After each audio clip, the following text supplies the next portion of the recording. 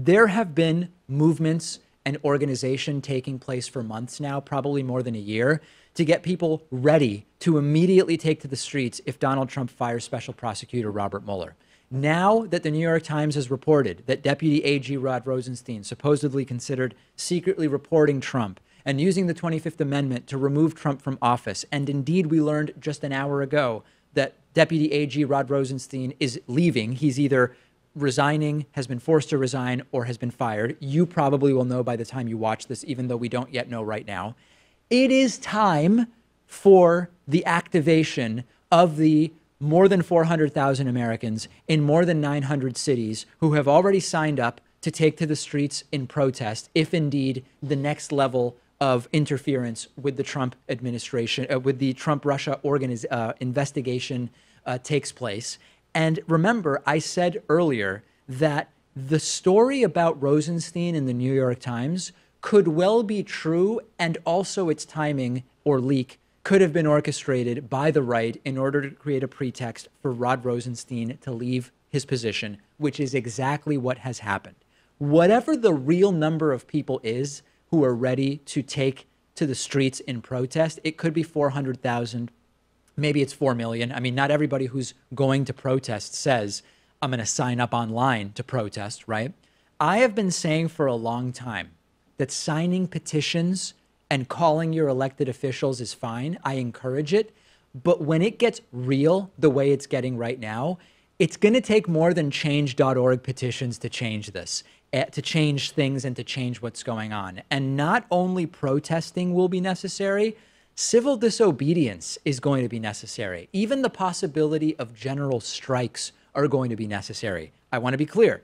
For me, civil disobedience doesn't mean violent protest. I am not calling for violence. There are some who say civil disobedience includes more violent acts. I'm not saying that. I am saying civil disobedience as a collective, concerted effort of citizens to not obey certain laws or demands or orders or commands from the institution of power, whether it's a government or a military. In our case, in the United States, it's a government. General strikes are when workers in many industries, in most industries, in all industries, will say, we are not working in order to bring the economy or an industry to a halt in protest until our grievances are addressed. Now, here's what you have to understand. And I know that there are people in the audience who get this because they write to me about it. By design, the vulture capitalism that we have in the United States is set up to prevent civil disobedience and general strikes. The way it works is as follows. Employees have almost no power. They need to work to have health care because of the system that we have. Wages have been stagnant in real terms for 40 years.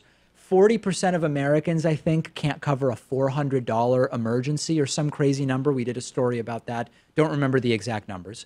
So basically, you have a situation where no one can afford to strike or to do civil disobedience and risk missing days at work if you have a job.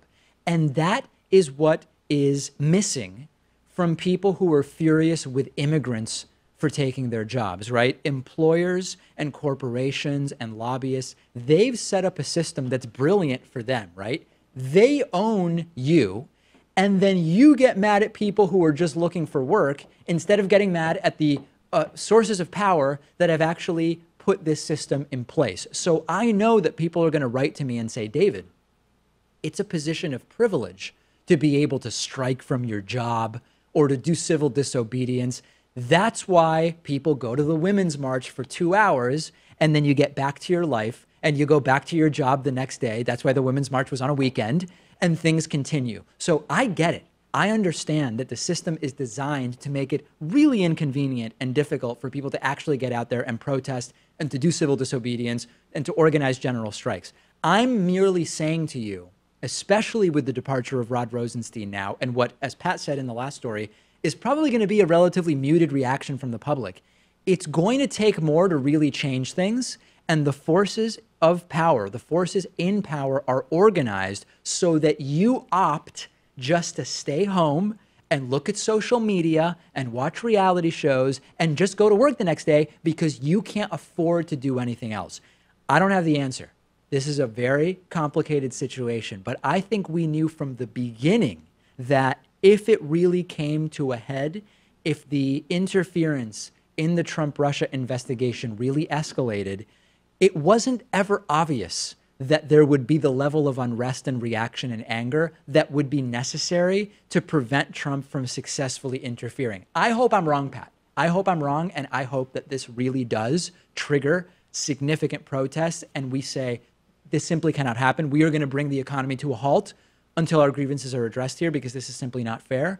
But the system's designed for that not to happen. Well, hey, I'm going to take to the streets right now, engage in some civil disobedience. Yeah. Consequences be damned. There will be no show for the next month because Pat is going to be leaving to engage in civil disobedience and participating in a general strike.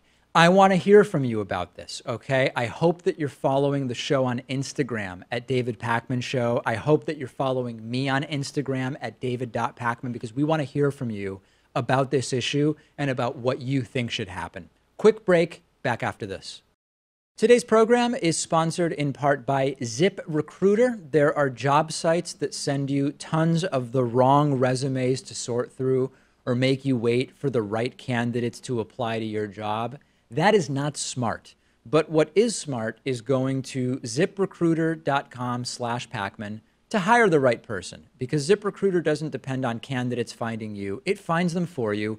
Its powerful matching technology scans thousands of resumes, identifies people with the right skills, education, and experience for your job, and actively invites them to apply, so you end up with qualified candidates quickly.